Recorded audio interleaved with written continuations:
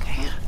Another thing that I like to look for as part of my movement assessment, part of my evaluation, is single leg stance is one thing I usually start with. So I just wanted to point out that I've found that it's really common with my clients with pelvic floor dysfunction to have a degree of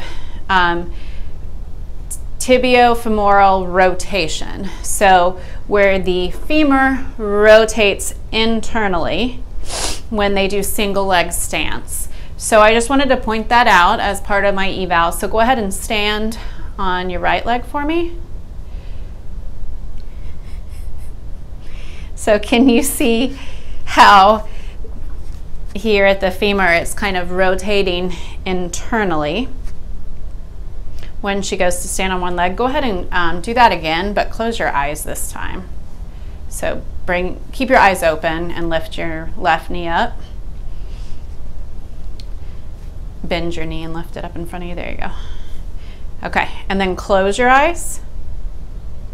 And then you can really see the rotation here, as well as a little bit of hip drop, which is another thing that's common. Go ahead and do the left one just for comparison.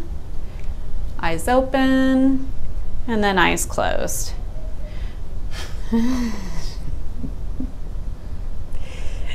So I had her close her eyes just because I knew that that would increase the rotation a little bit more so you could see it, but go ahead and open your eyes.